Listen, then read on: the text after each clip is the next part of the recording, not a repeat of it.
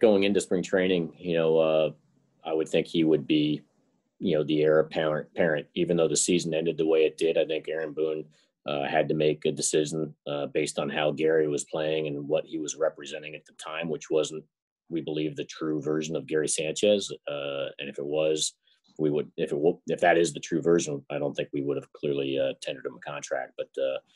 But we believe that the sample size of the 2020 season, would be hard pressed to judge really anybody both in a favorable spot or a negative spot. And the sample size was so small. So we're going to certainly bet on him returning to form, the all-star caliber player he was prior to the 2020 season. I know some people might take that as an excuse, but I think we're just making, what we believe is a safe bet, but there is at the same time, I guess, risk to it because, Gary's going to have to prove that 2020 was an aberration.